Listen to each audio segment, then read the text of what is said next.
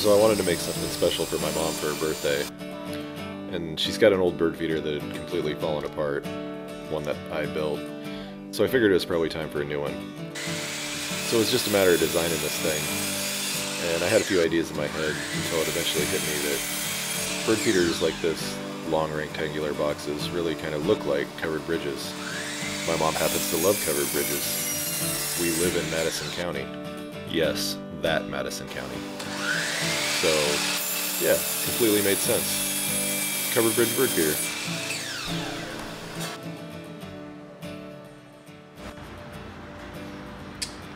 So this is pretty much how the frame is going to look with it fully assembled. They're 6 inches apart. The roof adds an extra 3 inches to the top, or the gable area. Now we're going to actually add the roof.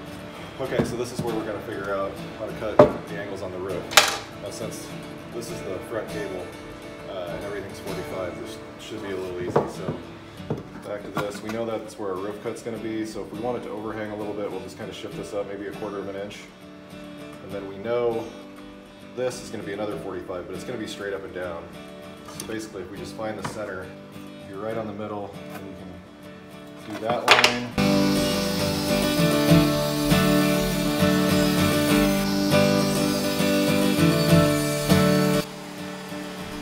Here I'm cutting the base, or I was thinking about cutting the base, but I realized the piece is too short. I got a little nervous and didn't want to do it, so just had left the clip in to show that trust your gut in the shop. Change the plan if you need to. Here I just went over to the bandsaw and made the cut.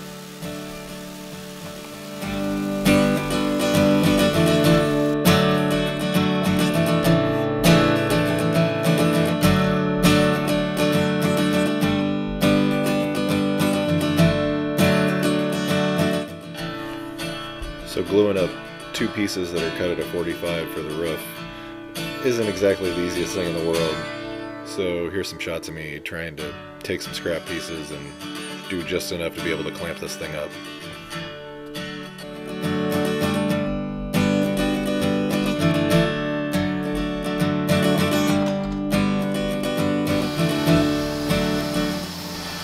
I've raised the saw blade to about 1/2 inch here.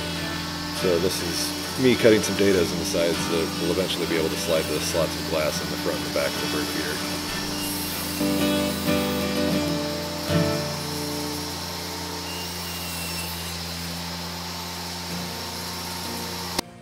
Now it's covered bridge, so it's going to be white and red. We just want the fronts to be white. We put some tape on the top and the bottom so that we'll still be able to wood glue things together, yes, later. We don't want paint covering that wood, so we're just going to paint these real quick and then we'll be able to do the red. We don't really care about this stuff. The extra part's getting a little extra white because really we're going to go over this in red later, so we'll just simply tape the white part, then spray paint everything red.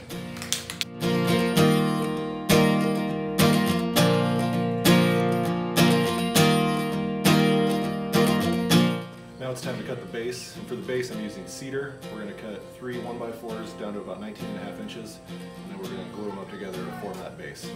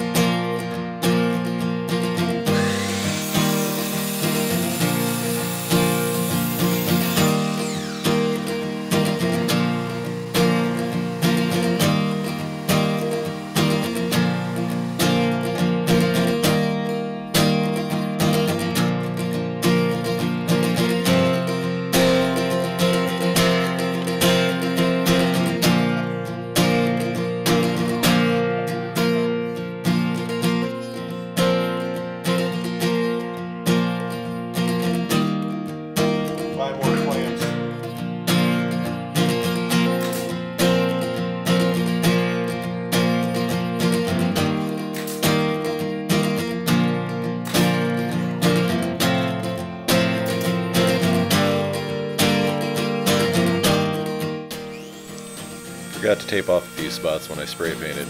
So just going and removing that paint so you've actually got wood to wood when we wood glue things up.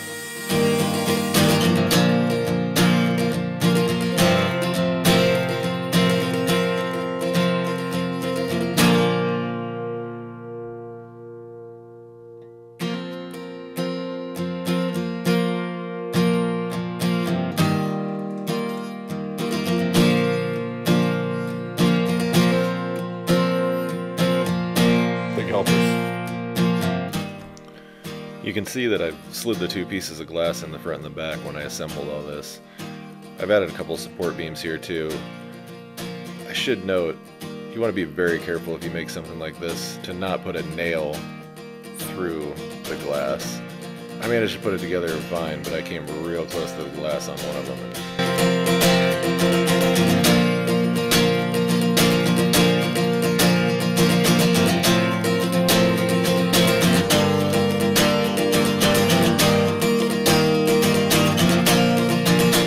Goes by quick, but if you screw the screws through just enough, then you can set the bird feeder on top and just tap it with a mallet. That'll give you your screw holes where you need to actually pre-drill so you don't split things later.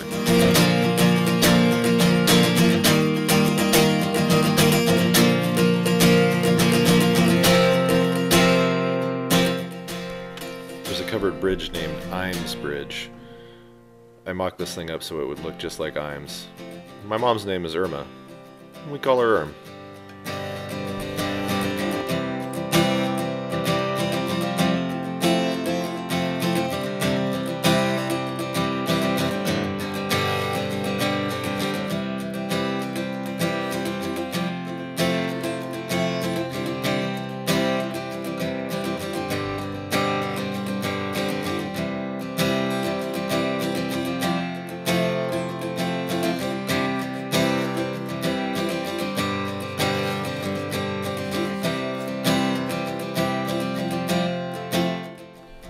The moment you realize you've done something stupid.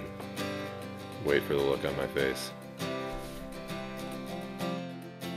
So that was depressing. When I glued everything up and I screwed up through the bottom, apparently when I pre-drilled I didn't go far enough into the base piece, and you can see I've got 1-2 splits there from the screws going up. I think I'm going to leave it because with the screws and the wood glue, it should be solid enough that it's not going to fall apart. And I'm just a little bit lazy, so we'll hope for the best. It's just going to my mom's yard. If the animals get to it, we'll bring it back here and we'll fix it.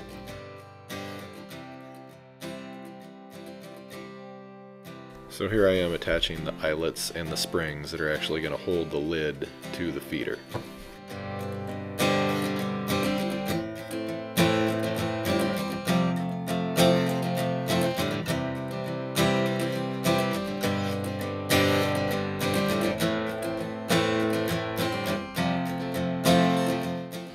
Okay, so we have a finished product here.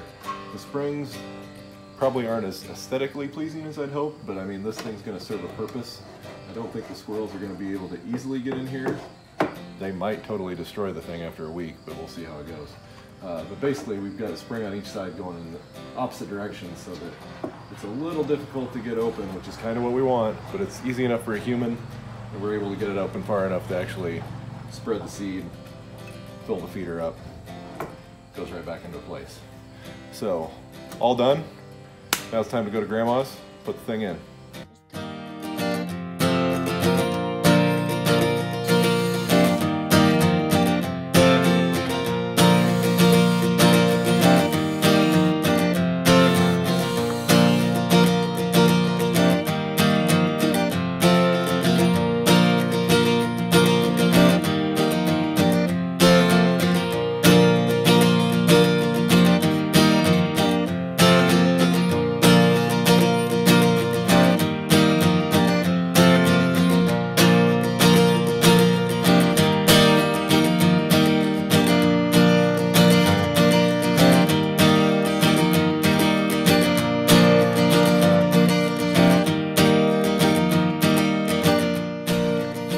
Grandma's got her covered bridge bird feeder. She's happy, the birds are happy, the squirrels are happy. Thanks for watching, you guys. We'll see you next time.